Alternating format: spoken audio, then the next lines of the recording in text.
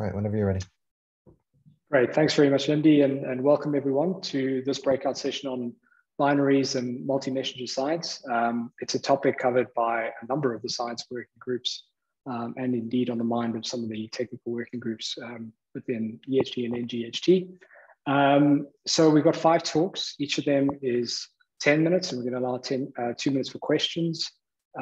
I think I'll give speakers a heads up after 7 minutes, so with 1 minute of their speaking time left, so that we keep 2 minutes for talk.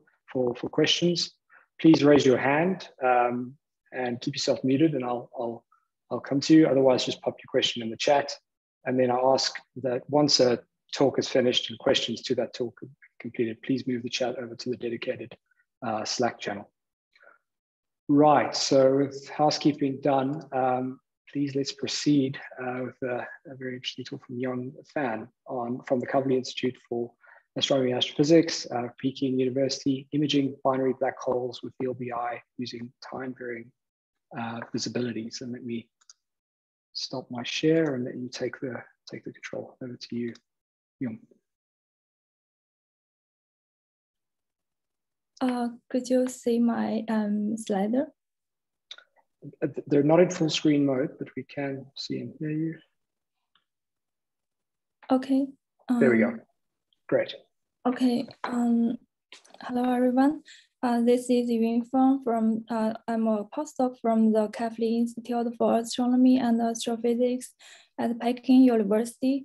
And today I'm glad to be here to introduce you our recent work on the study of orbital tomography of binary supermassive black holes with very long baseline interferometry. And I'd like to thank for the collaboration with Huan Yang from the Perimeter Institute for Theoretical Physics. Oh, sorry, it was, okay. A supermassive black hole battery could form as a consequence of gassy modules. At the earlier stage of their evolution, dynamical fraction will migrate the battery to passive separation, and the gravitational wave emission is efficient at taking away the energy and angular momentum of the battery at subpassive separations. And the gravitational wave emission at this stage is important for post-timing array. There arises a fellow passive problem about this separation gap. Astrophysical observation of supermassive black hole battery at subpassive separation is important for this problem. Currently, supermassive black hole battery are found by electromagnetic imaging and identified as double galactic nuclei. Supermassive black hole battery candidates are found indirectly by the same periodicity variation, such as the semi-periodic net curves just shows in this lower figure, and the emission line dynamics theta disruption events etc. Since we have these observations, one may ask whether we could observe supermassive black hole battery at subpassive separation due to their orbital motion of an unresolved radial core with VLBI, such as the ngEHT. The topic of this conference, we focused on the radial band of the image of supermassive black hole battery described by point-like luminosity with the two delta function, and the variability function is just the Fourier transform of the image.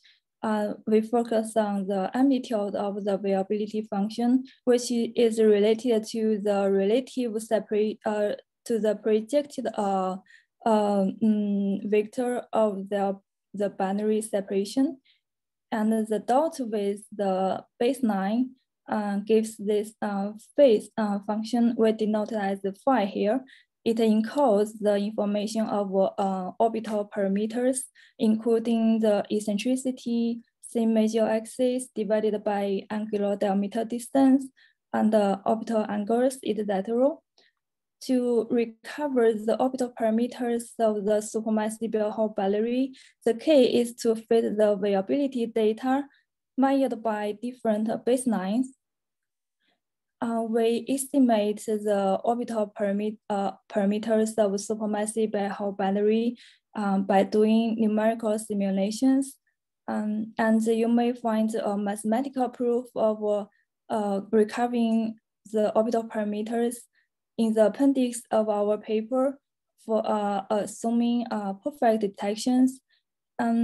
The simulation, the numerical simulation start with the likelihood function of the amplitude of the variability function in this expression. And we consider 3 examples of supermassive black hole binaries configured in this table. They have orbital periods of 10, 50, and 20 years respectively. The sources are set at 1 gigaparsec distance and with 50 and 30 milli-Jansky of the individual intensities. And this figure shows the time varying of the variability for these 3 examples, assuming observation by 2 orthonormal baselines and 10 years evolution. Here in this figure, it shows the 2-dimensional posterior distribution of the parameters of the orbital parameters of supermassive black hole binaries for our 3 examples. The results are conducted by using Monte Carlo Markov simulations, and here are totally 9 unknown parameters in our image model. If you see detailedly with your eyes open, here is eccentricity ratio of semi-major axis divided by angular diameter distance, the orbital frequency, the 2 intensity of the individuals, and the inclination, periapsis, non-total ascending node, and axial phase. So the results shows that the orbital parameters for supermassive black hole binary could properly recovered by using these simulations. And here this figure shows the results of the posterior distribution for orbital parameters, assuming different detection conditions and the different configurations of supermassive black hole binaries. Here, the first column is just the result of our second example in this figure. And the second column is the result assuming different error bar model. And importantly, in the third column, we assume 4 baselines compared to the first column with 2 baselines. The constraining, the results of the constraining are significantly improved with 4 baselines. And the first column is the result of 4 baseline, but only half of the observation times compared to the third column. The last 2 columns are the lower and the upper detection limits on the binary separations, and showed in these angular separations. We also discuss the astrophysical applications of multi-messenger and multi-band detections. If we assume pulsar timing array, will detect the gravitational waves of supermassive black hole binaries up to an SNR, and combined with the image detection by ngEHT, we could recover the check mass and the total mass of the binary, and then recover the individual masses, just as shown in these two examples, assuming different mass ratios. And in the multi-band case, if one could detect the optical band length curve due to the relativity Lorentz boost on the flux intensity, and combined with the image detection by ngEHT, we could resolve the orbital parameters and then the individual velocity. And similarly, we could recover the individual masses. And we could, if we further assuming simultaneously detect the two, the net curves of the two individuals and then these two velocity, we could further recover the same major axis and then the angular diameter distance, and finally determine Hubble constant independently. That's here is the conclusion. If you want to know more details of our work, you are welcome to refer to this archive paper as shown here. I'll stop here and take questions. Thank you for your listening.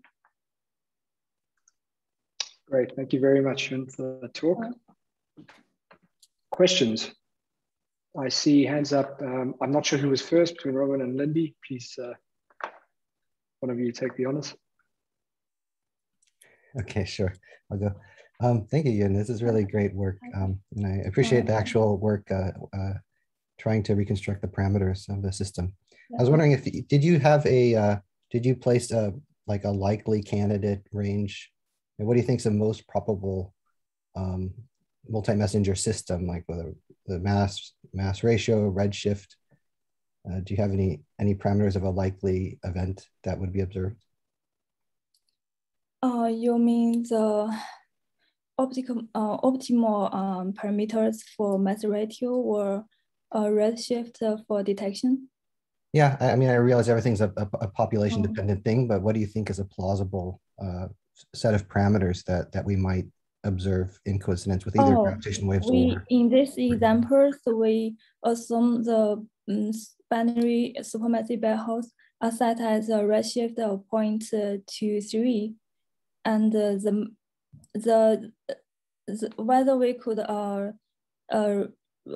recover the orbital parameters, it is importantly dependent on the intensity of the two individuals, because and this individual intensity is related to mass of the components, and it is not directly related to the mass ratio for image detection. Okay, thank you. Yeah. Okay, all right, Roman, sorry, could we perhaps take we're a touch over time, so perhaps you could take that to the Slack channel, but let's thank Yun again for a lovely talk, and Akash, can you please line up your slides for the next talk? Okay. Thanks. Is Akash in the room?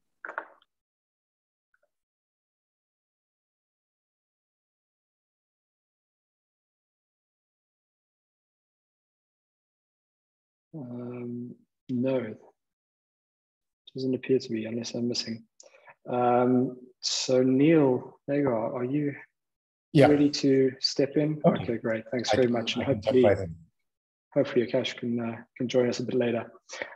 So Neil's going to be talking about potential for resolved imaging of gravitational wave emitting supermassive black hole binaries with the ngEHT. Take it away. Yep. Thanks very much. So I'm here really to present on behalf of Venkatesh Ramakrishnan and our new master student Vicente Aratia at UDEC. I should also mention work by Balisha Bandyopadhyay, postdoc here, Danya Nair, who will join us soon, and next week or this week we'll advertise for 2 new postdocs. So it's really plus a lot of EHT and ngEHT collaborators. I won't name them here, but it's basically looking for putting names to binary SMBH targets. So basically, this is part of what we call the ether sample, the event horizon and environs sample, which is for the EHT, the ngEHT, and all future generations. It's science agnostic. It's hopefully hundreds to thousands of parent targets from which you can cherry pick for your own science goals, be it shadows, jet bases, gravitational wave emitters. So specifically to concentrate on the gravitational wave emitters, right now there are about 400 candidates that are out in the literature. These could be from centimeter VLBI imaging, where you see both cores, where you only see one core, from jet precession, radio jet precession, from double kinematic components in the X-ray or the optical, and a lot of them from QSO periodic variability. But it's important also to be flexible for the future, because LSST, or the Vera Rubin Observatory, is going to come online very soon. It's going to give us a huge number of periodic variables. There's also the PTA in the near-term future and ELISA in the long-term future. So what we're doing effectively is we start with a base of black hole masses. This helps us a lot. Currently about 550,000 black hole mass estimates, because only about 200 are measurements. These come from all kinds of typical estimations from sigma, from L bulge, single epoch, reverberation mapping, fundamental planes. I should specifically mention 500,000 actually come from the SDSS, single epoch reverberation mapping. And black hole mapper of SDSS 5 is going to add a huge number of these, especially for the E-Rosetta sources. So what we really need is EHT flux estimates. And here's a set of M87, so nu versus L nu. You see the ADAF, the accretion inflow, and you see the jet base. This is all within the innermost 100 Schwarzschild radii. And what we're looking for is what's the flux here at 230 gigahertz, or roughly 345 or 230. You can come in from the left, choose very powerful centimeter wave VLBI sources, and see how they do at 230 gigahertz. This is a lot of what Venki is leading.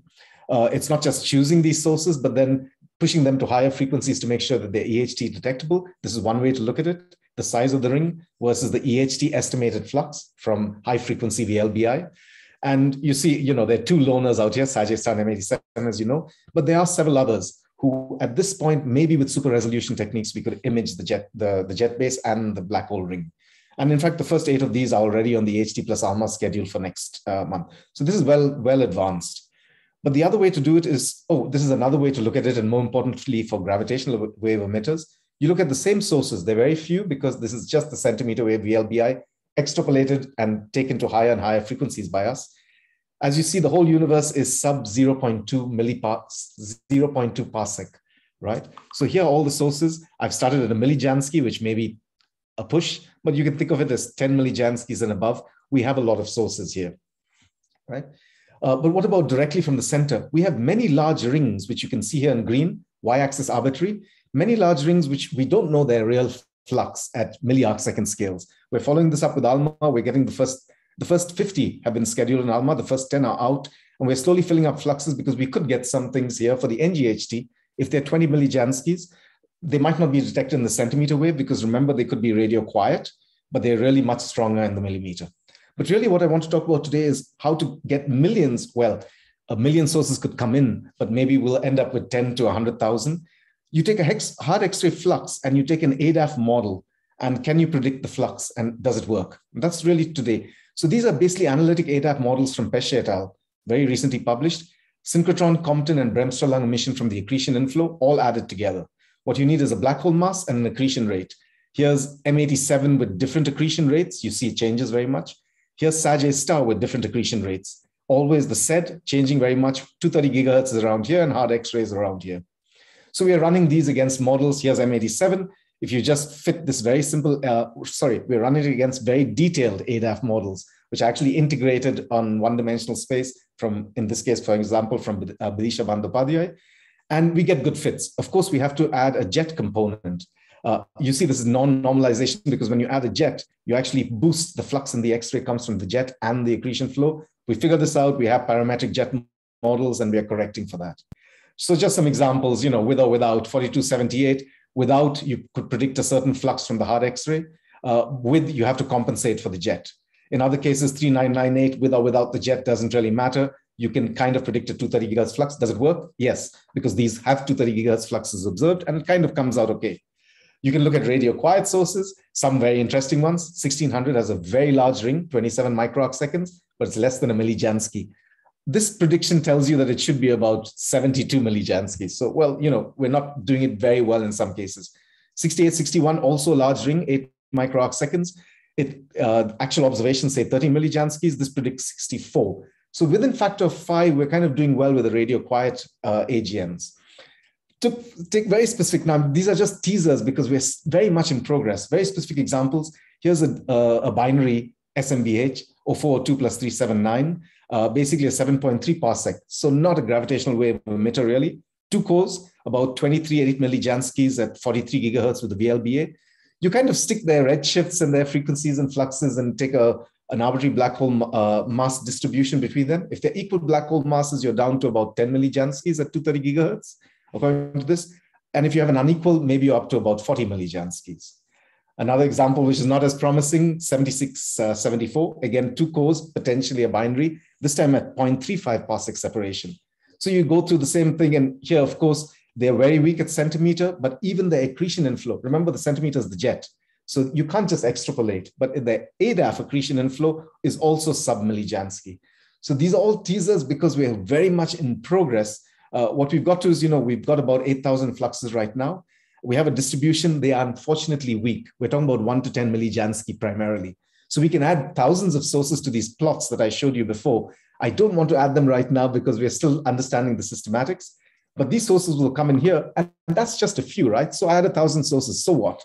The point is that eRosita is going to give us early next year, sometime next year, 1 million hard X-ray fluxes. Black hole mapper will follow these up, is already following this up to give us black hole masses.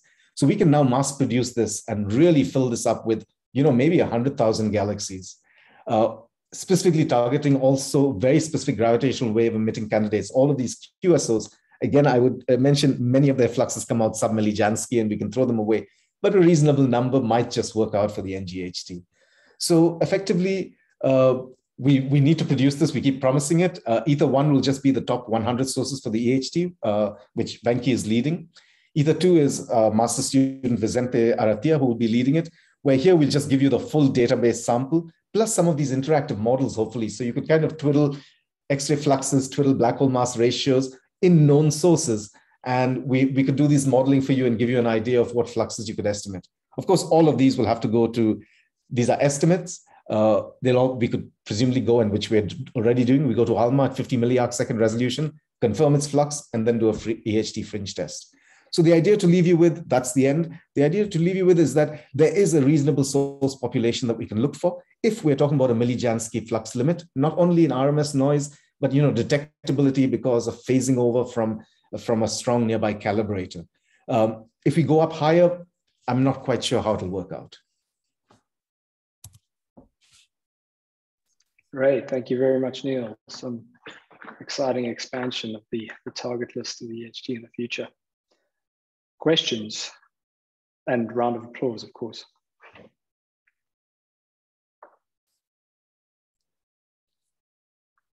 I don't see any hands, but I will ask in terms of survey strategy, you're obviously, you've got the fainter sources or fainter candidates, shall we say, and the possibilities of subarraying. Have you thought about observing strategies in that context? So this is a very good point. Maybe at this point, we've kind of left it for later because the first observations of what we call passive phasing at ALMA will be in March 2021. And we're going to have to see how it works because, even if and we were talking about this in the Lego blocks session today, even if ngEHT specifies a 0.1 millijansky thermal RMS on a baseline, you'd imagine a 10 sigma detection of a 1 millijansky source. But if your phase transfer doesn't work, maybe the true limit is 70. And this will, in some sense, guide a lot of our subarraying and our fringe tests for the future. Will we always need that ALMA baseline, or can we do something else? So I think this is very, very important to figure out. Jose and Priya and the others also mentioned it'll be important to try to run simulations. So I'm afraid we haven't done it yet, but we really should. Yes. Thank you. Yeah, we're certainly encouraging the capabilities of ALMA, subarraying envisioned in the future that Sean Doherty was outlining yesterday, especially for this kind of survey activity.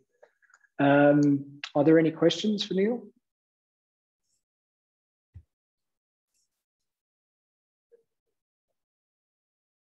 If not, then let's say thank you very much and thanks for stepping up earlier than you were anticipating. Appreciate it.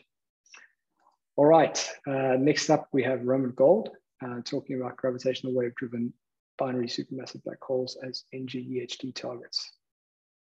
All yours, Roman.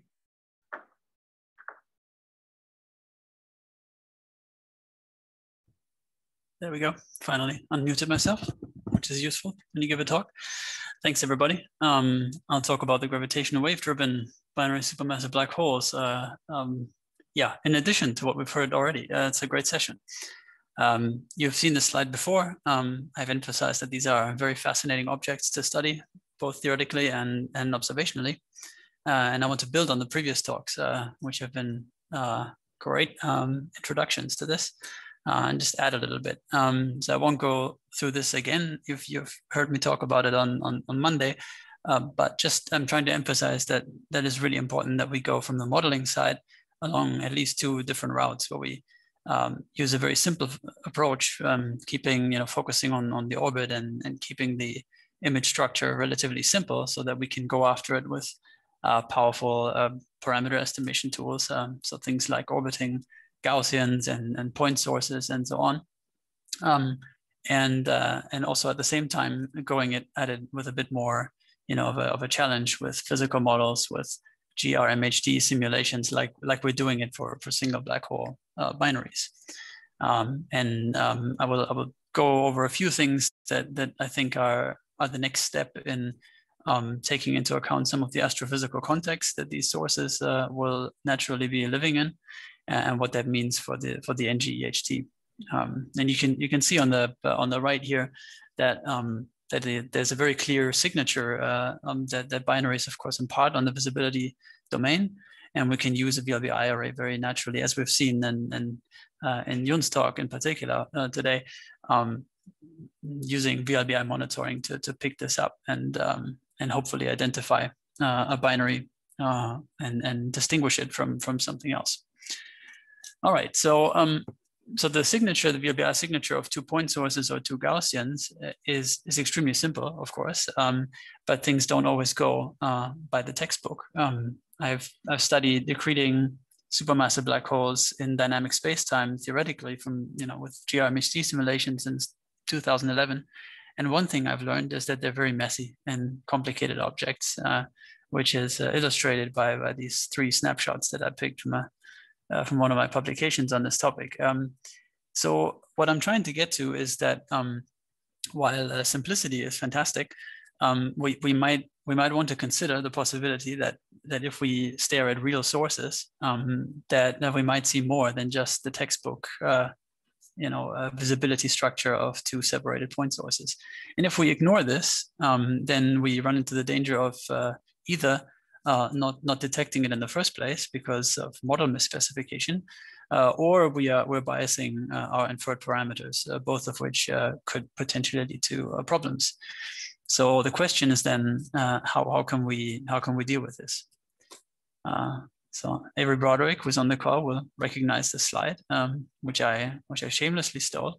One thing we can do is we can combine imaging techniques with modeling techniques. And this is also very powerful, not only for the cases that we envisioned first, but it can also be very important for this particular topic. The idea is that you combine standard image reconstruction tools that were in use in VLBI for a long time with modeling, which was also in use for a long time, and put them on the same footing, basically. And that allows you in this context to model the binary in the visibility domain while still allowing for more complicated structure in the image that you don't understand or that you don't know how to interpret, but you can accommodate it in the data, and that can reduce biases, for example, in your inferred parameters and make your detection more robust. And there's a number of advantages, but I have to speed up a little bit. All right, here's an example of the application that we're first thinking about, of course, which is pulling rings out of stuff, And so this is a case of simulated data, and you can see here, if you image this and add a ring to it and flipping back and forth between those, that the inference is really good in this case. All right, moving on to these more complicated cases. How much time do I have, Roger? Sorry, I lost track. Anyway, I'll just push on. Sorry, you've got plenty. You've got okay. a good idea. Great, perfect. So GRMHD simulations are not only complicated of these systems, but they were also very, very expensive. And the reason is that we're not dealing with a Kerr metric or a superposition of Kerr metrics or something like that. We are dealing with a dynamic spacetime that in general, up until now, had to be solved with numerical relativity tools, where you really solve Einstein's field equations and you don't get away with assuming a fixed metric. And so now we found a very computationally efficient setup where we are taking very specific forms of initial data that are normally used by numerical relativity codes to evolve the space-time and compute gravitational waves. Here we use them and use the fact that there is a helical symmetry if you are in a regime that the ngEHT will be in for many sources. And then you can transform in the co-rotating frame of the binary. And in that frame, the metric will be stationary, will not depend on time. And that has the enormous advantage that you can use a stationary space-time code, like the ones we've been using in the EHT all the time, to simulate binaries.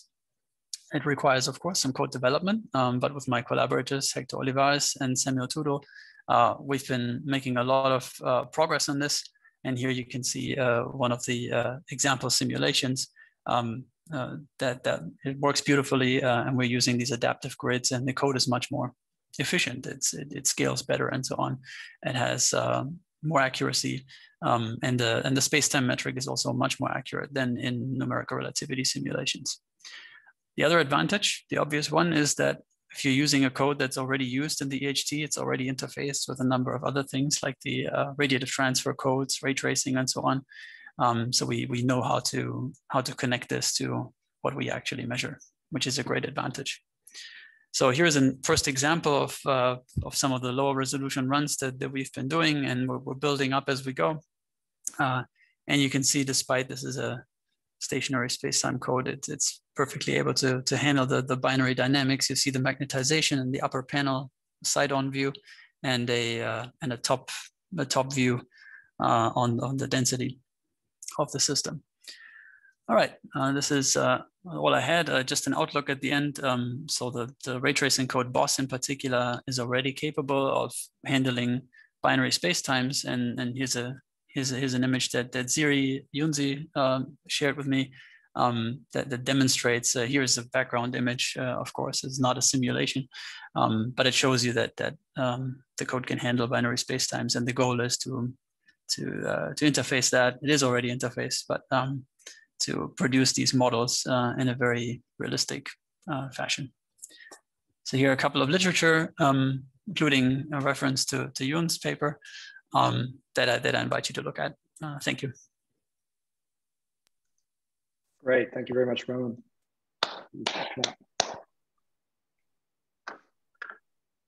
Questions for Roman? I see a hand up from Gopakumar. Hi, Roman. Very nice talk. So you are talking about stationary space-time, right? So which means you are ignoring the effects of gravitational wave emission. Can you pull that one sort of, as a module into this? That's a very interesting question. We are ignoring gravitational wave emission here. That is true. If you're in the right regime, that's a good approximation to take. We can, of course, as you know, we can still predict the gravitational waves from a post-Newtonian expression. And I guess one could play the game of using a post-Newtonian expression to calculate how the orbital parameters would secularly change, and then switch to so study it as a sequence of simulations, so to speak, so you can track the orbital evolution in this way. So something can be done there, yeah. Yeah, that's very nice. So I have one more question, if I can. So this is about, remember ngEHT and others were working on the skeleton approximation where they actually solve the constraints and have the metric. We assume both extrinsic curvature and the 3 metric to be there is no TT part on those. So in a way, it's similar to what you are doing in the sense of we are removing all the radiation parts from it. So I was wondering whether, those are sort of analytically derivable under this approximation. So I would love to see whether, the space-time, what you are having is something similar to that. Yeah, what we have here is the conformal-thin sandwich approximation. Correct. So it's a spectral solver, so it's not analytic, but it's almost exact. No. So additional approximation what ngEHT was put in was to assume, you make the pi ij, the transverse stressless part to 0 too. So it is not thin sandwich approximation, but it in a way it's close. I'm just curious. Anyway, we'll talk about it later. Thanks. Yeah, sounds great. Thanks. Great. We have a question from you. Hi. I want to ask how it is possible to use your simulation of the image of the supermassive binary and with the detection by VLBI and recover the information of the disk or other parameters? Yeah, that's a very good question. Very complicated procedure, I would say. You would generate the image with a ray tracing code. You assume synchrotron emissivities and so on, and then once you have the image, then you can produce the visibility amplitudes or complex visibilities or whatever you want that you would see with a given array. So it's quite involved, but. Oh, okay. I see. Thanks for your listening. Cool. Roman, any other questions before I take the liberty of asking one? This seems to be the way in which to inform the imaging dynamic range requirement for the ngEHT the best in terms of from the binary supermassive black hole perspective. Would you agree, and will you be working toward that? Yeah, I think that's a very good point. There's some restrictions on the orbit. We have to have circular orbits, for example, but we can vary the mass ratio, spin, we can vary the state of the disk and things like that. And then if you attach it to the radiative transfer problem, then you would naturally take into account opacity effects and all these things and get a good handle, I think, on the dynamic range you need to see this. Yeah, absolutely. Cool. Looking forward to hearing more. Avery, go for it. Hi, Roman. Of course, this is all absolutely fantastic. But if we pull back just a little bit and suppose we're not quite so fortunate as to see merging black holes within the horizon resolving region with ngEHT. I mean, certainly with a space mission, maybe we could do this. But even beyond that, one of the key drivers that I keep hearing is resolving binaries. So not necessarily seeing their horizons, but seeing the two binaries. And a key problem with that is going to be the flux ratio between them, right? So how much the secondary is accreting relative to the primary. So this really comes back to, I think, what Roger just asked, is the dynamic range question. Is this exactly the same question? Or it is certainly related, and there are some conflicting conclusions that people had in the relativistic binary accretion community. You can argue that the secondary has less gravity and will be, all things considered, a little bit weaker. But on the other hand, you can be in the regime where the secondary receives mass accretion dominated by the primary. So it's kind of like overfed in some sense, right? And so it's possible that for many ranges of parameter space, the dynamic range isn't such a problem at all, but it needs to be looked into. Thank you. Cool. Interesting. All right. Let's thank Roman again for a great talk, some stimulating discussion, and we move on to our final talk, Gopakumar. talking about persistent multi-messenger gravitational wave astronomy during the ngEHT era. Am I still muted or? I can hear you. And okay, sure. I'm going to put the presenter mode. Can you see my slides? Great, yes. Thank you. Okay.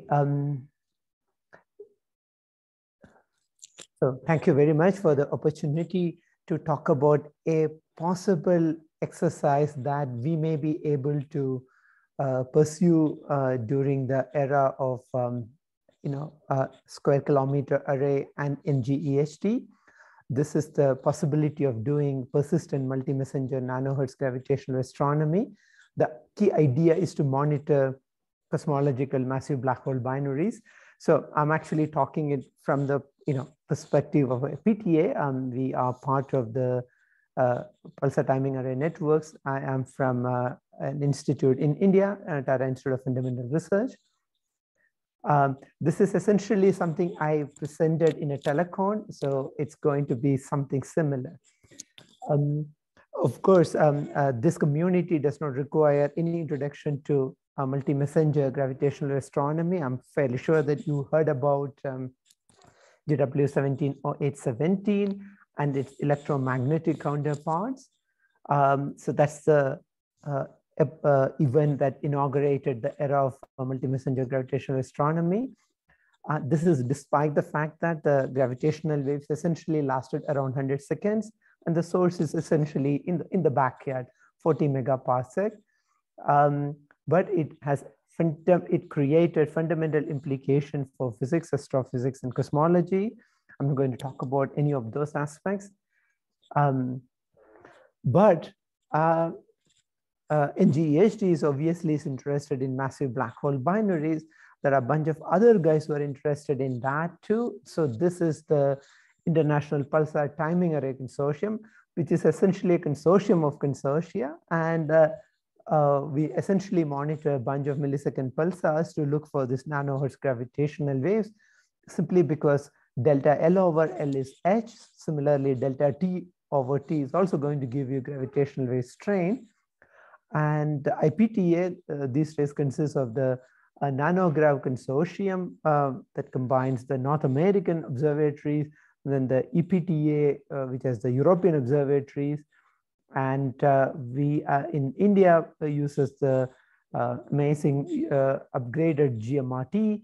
And then we have the venerated Parkes Observatory and the Australian Pulsar Timing Array. And in the coming years, both MeerKAT and FAST will be joining. So this is going to be the IPTA landscape in the coming years. And the detection of gravitational waves are going to happen in the near future. So I'm just listing 3 papers which essentially talked about the possibility of actually seeing in their data sets a common spectrum process that should be caused by a stochastic gravitational wave background due to merging massive black hole binaries in the universe. So that's going to be the first source we will be detecting in the coming years. So it will be essentially a persistent diffuse background. And why do we expect so many merging black hole binaries? So that it's actually going to give you a background. That's fairly easy to answer. However, after the discovery of such a background, there will be an data release 3 from the consortia, and that is expected to lead to discoveries. And the question is that why do we expect a background? Is that we can actually estimate from a fairly similar back of the envelope arguments that if there are galaxy mergers that happening in all the universe, at least 10 per year, and they involve masses of the order of 10⁻⁹, we should be able to see there should be at least you know, a billion such sources in a small frequency window of around 10 raised to minus 8 hertz in gravitational waves. And that's the reason why we are expecting the background. However, IPTA will be, especially during the square kilometer array era that will be in the, you know, early 2030s, we should be expected to see continuous gravitational waves, not just the background. And then there will be burst, gravitational wave burst with memory and just a burst. So for example, bursts with memory are associated with the black hole merger or hyperbolic passages. And the continuous waves are actually from the inspiraling black hole binaries that we've heard in the last 3 talks. So, and the PTS are interesting experiment in the sense that we should be able to see the presence of gravitational waves, not at the position of Earth, but also in the position of the pulsar. And that's exciting. So we are looking for essentially slowly inspiraling massive black hole binaries, which is of clearly interest to this community too. And so there's a substantial overlap. So, and so when these binaries are, you know, before their merger, that's the time we expect them to be relevant for ngEHT, and they can teach us quite a bit about the astrophysics. Interestingly, we also have a putative candidate for a nanohertz gravitational emitting massive black hole binary. And this is the interesting and intriguing blazar called OJ287. We have a model where we argue that this is, you know, contains a supermassive black hole binary, roughly 20 billion solar mass, of being orbited by 150 million solar mass secondary in a 12-year orbital period.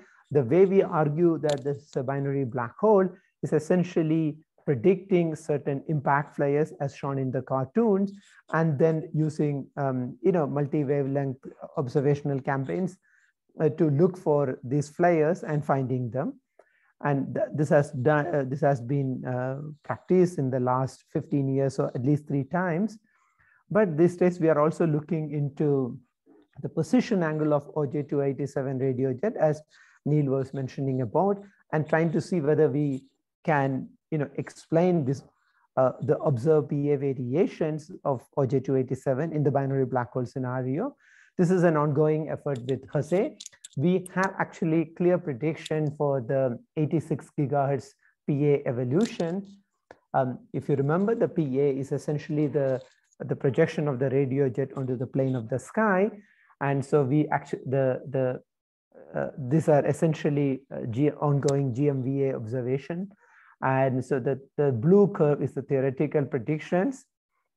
And Jose was telling, and his colleagues are actually trying to see whether the predictions are consistent with what they are seeing in the last few years, 17, 18, and 19. Hopefully, we will be able to monitor it in the coming years to, you know, put another piece of evidence to suggest that it's possibly a supermassive black hole binary. And of course, these days we are actually using general relativistic techniques to model the expected pulsar timing array signals from such sources. So these are massive black hole binary, they spin, so their curve parameter can vary. They can also have eccentricities and what you expect for, you know, the deliverables of the PTAs. But interesting thing is that many of the general relativistic quantities what we use to construct these templates can be actually adapted for you know, what Raman was talking about. So hopefully that should be interesting to the community too. And again, if you can do all that, what will be interesting is that we should be able to do this multi-messenger astronomy. That will be exciting because the ngEHT can provide either candidates or monitor possible IPTA, you know, sources. And then, so that way we should be able to actually do cosmology, and we can test general relativity. And these are the systems which emit neutrinos. So, you know, that can be another channel where we can look into So this is the real multi-messenger, and this is going to be persistent. It cannot be transient clearly. So that's it. The exciting opportunity to have combined IPTA and ngEHT observation can actually do, for example, Hubble constant. It can be done purely from the nanohertz gravitational wave observation, purely from ngEHT observation, or we can actually mix both the sectors, and that will be amazing to even calibrate each technique. So and I hope that the post-Newtonian construct that we are developing can be adapted into ngEHT deliverables, and that's what I'm trying to learn and do. So thank you very much. I will be happy to take questions. Thank you very much, and a virtual round of applause. Right, questions.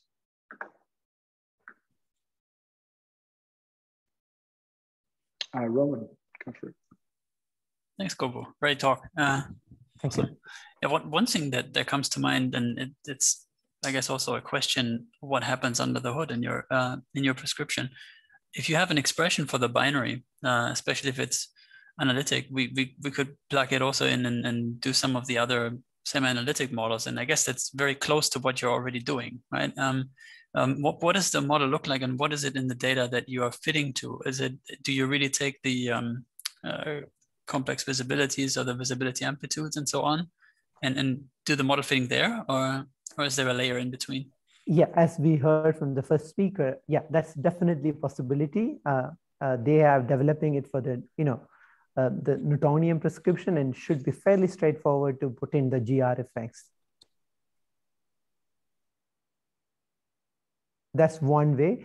Another possibility is to do, for example, I mean, it may be too speculative, but I was chatting with Jose, and he was thinking about the astrometry. So if you have closed black hole binaries, then clearly the astrometry deliverables can also be constructed using the post-Newtonian quantities. So, so that should be one way of thinking about, adapting those post-Newtonian constructs. Is that good enough, or you are thinking about something else? Yeah, that's good. Yeah, thanks. Thank you. Avery.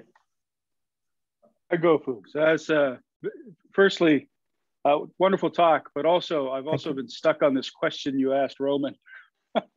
so you've been doubly stimulating, and I want to ask you about that too. But sure. But when we're talking about astrometry, we wrote a paper just over 10 years ago looking at kind of the standard story of studying the cusp, the dark remnant cusp that's left behind when galactic centers are formed and evolve. And one of the ways you do that for in our galaxy would be to watch Sagittarius star jitter about.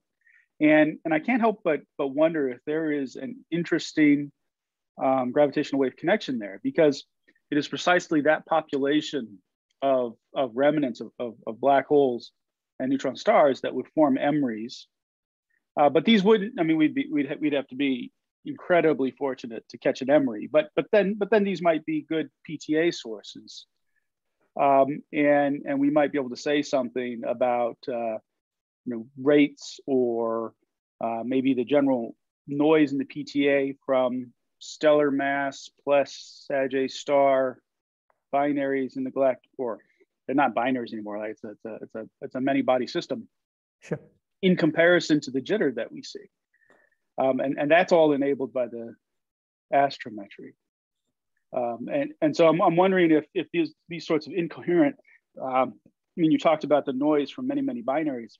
It sounds like that's all very similar in flavor to the kind of calculation or the kind of problem that I'm imagining. That it might just be a matter of scale. Yes, sure. It should be possible. However, I think the gravity measurements can be sort of used to argue that we don't have an intermediate mass black hole in the galactic center. So if you have something like that, then that should be clearly have a signature, and we don't see that. But the small jitter, as you correctly pointed out, it can be from, but I will be very surprised that because this is a 10⁶ solar mass black hole, if you want to have a perturbation, it has to be very close to the black hole. And then, I don't think we expect so many such MREs in our galactic center to begin with. Yeah. So actually, you're dominated by the stuff a little bit further out. Just the kind of Poisson noise in the net sure. mass distribution. And the reason why I say Sagittarius star is because Sagittarius star being only 1 million times more massive than all of them, because you're right, it is small. Right. We'll be moving around with a typical scale of microarc seconds, a few microarc seconds, which here we're talking about resolutions of 10, but you can do astrometry far better than your nominal resolution. M87 would be just completely impossible, right? 1,000 times more massive. Sure. Now we're talking about nanoarc seconds. Okay. So maybe this other question I'll ask you offline, but just to prime you is, you asked Roman, did you include gravitational radiation in the images? And it isn't totally obvious to me that it's not relevant. And that would be something, maybe to think about offline. How could gravitation, because it's of course much stronger near the binary, and even small deflections in the path of the photons to us can show up in their interferometric signals. So I'm wondering if there is a clean test that would be sensitive to gravitational radiation from the binary. Oh, now you're thinking about the photon interacting with the strong field, near sound gravitational waves. I was not thinking about that. I mean, that will be an exciting thing. So we don't do that, right? I mean, so what you are talking about is some sort of a Shapiro effect of oh, that will be. I haven't even thought about it as such. That's kind of evil. I mean, I will argue. It is, so. and it's coherent as long as c is c, right? As long as everything moves at the speed of light. So that will be. Anyway, okay. Thank you. That's an interesting thing too. But the problem is that, defining gravitational wave in the near sound is a pain in the neck from a post-Newtonian perspective. And only we have these numerical GR people floating around who could tell. Oh yeah, sure. Roman is definitely one of them. Yes, thank you. You've certainly created food for thought. Oh, definitely. Yes.